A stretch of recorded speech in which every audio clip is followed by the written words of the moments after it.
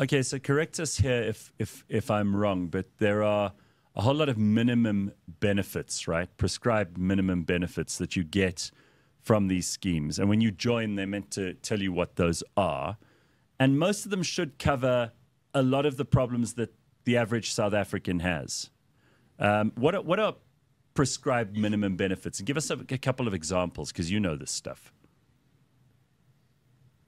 Yeah, so prescribed minimum benefits it's basically in the Medical Schemes Act. They've said you have to provide these. You cannot deny anybody one of these, treatment for any of these conditions. And there's 270 of these, and that includes Sure. 26 chronic conditions. So things like diabetes, hypertension, all of those illnesses, chronic long-term illnesses, have to be covered by the scheme at cost.